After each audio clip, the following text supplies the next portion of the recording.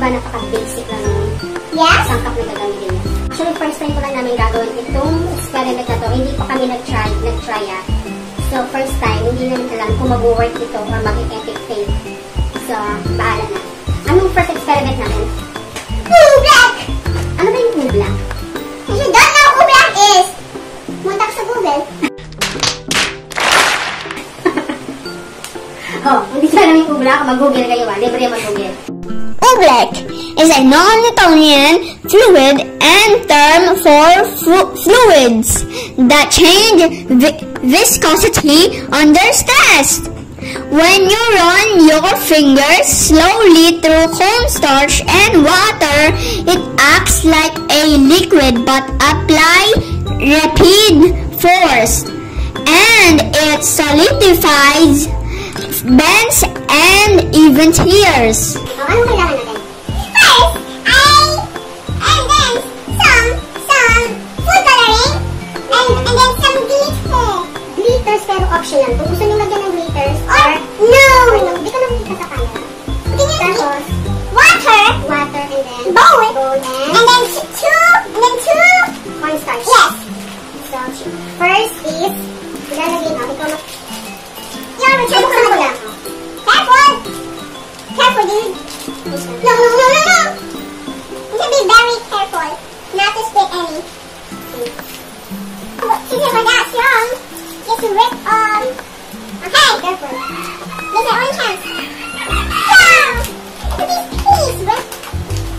So now guys, we're gonna pour 2 drops of food coloring. 2 drops. 1, 2. Mga 3, sige.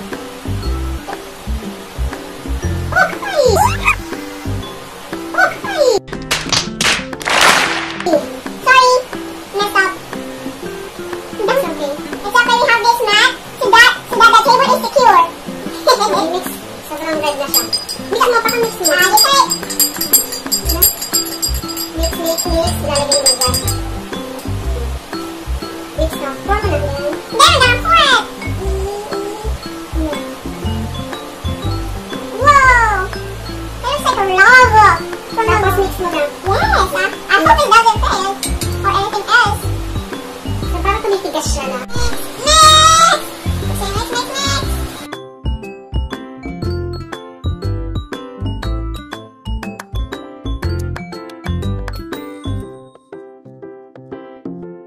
Look, the cornstarch look like pink. That's because I think it's red, and then white look like pink. No, that would be red.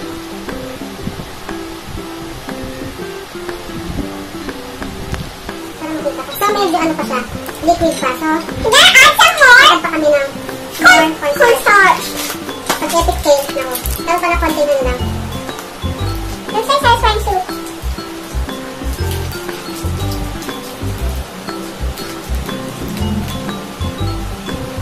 Huwag ako mag-mix. Yeah, see, Hindi ka try little bit. yeah. Hindi ka nakikita. Thanks. They can take forever, babe. Tigas siya. Yeah. It looks like satisfying soup. Kaya ako sa sobrang yata sa liquid.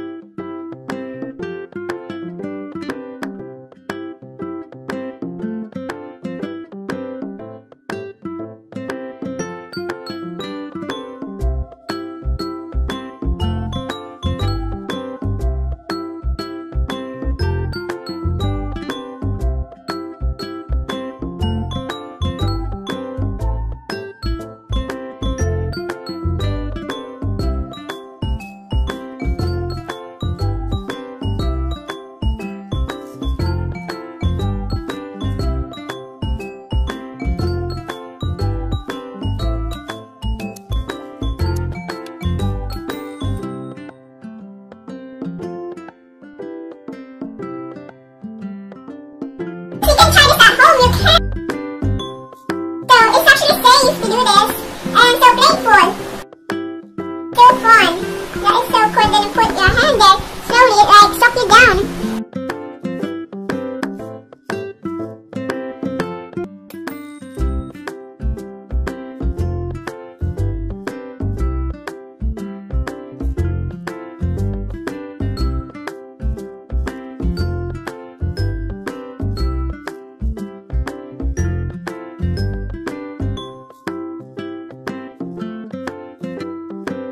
Guys, for our next experiment is gagawa kami ng DIY na bubble foam. yes, So, ang need lang is dishwashing liquid, and some sock, old socks, tapos yung bottle. Ito And lang then- kinuha ko. Ito lang. I don't care whatever. Hindi ka nakikita. And then, food color again. Yes, and So, some water, Saka water. and chopstick. So, maglagay ako ng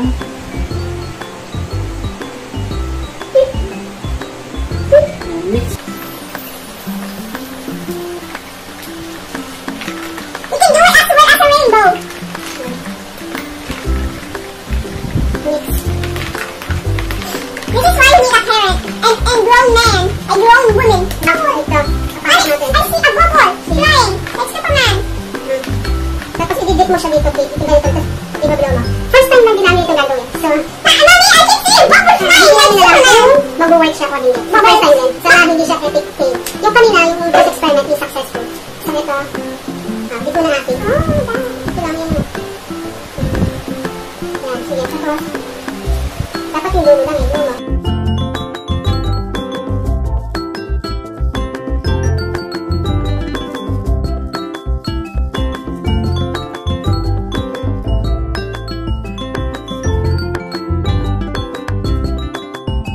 I feel like I'm a magician. Like I'm a blow up some bubbles for the baby. Ang cute lang, and then, Mommy, I'm a magician! Oh no! Oh no! Mommy, look, I'm a magician! Oh. DIY bubble foam. Next experiment, So, next experiment is, ano kasi? elephant toothpaste. Elephant toothpaste is a foamy substance caused by the rapid decomposition of hydrogen peroxide using potassium iodide or yeast and warm water as a catalyst.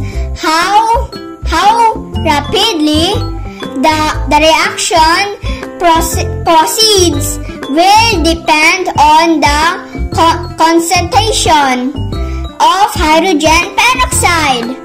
So, kailangan nyo ito glass bottle. And then, ano to? Hydrogen!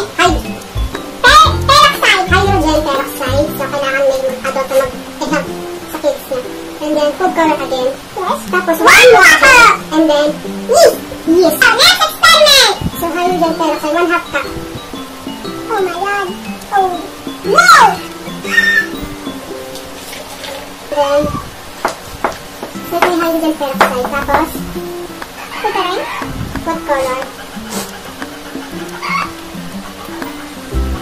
First time din namin ito-try ito. First time. So, next! Okay. Mix. And then, yung warm water. Warm water at saka, yeast. Mix lang. Yes, because Okay, so the moment of truth.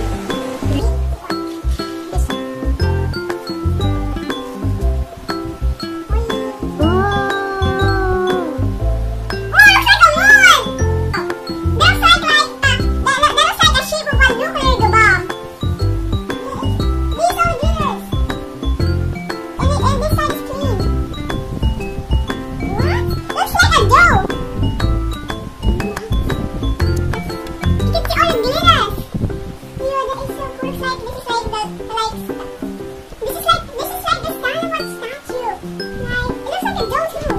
Okay.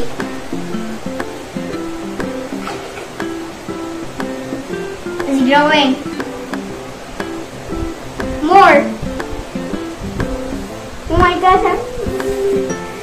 Wow, go!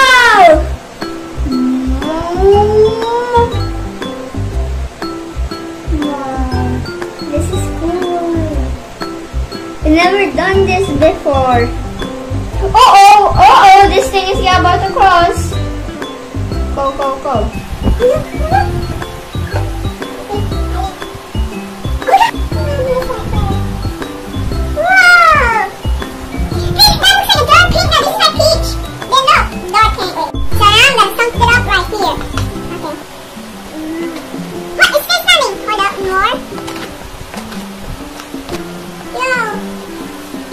Smooth.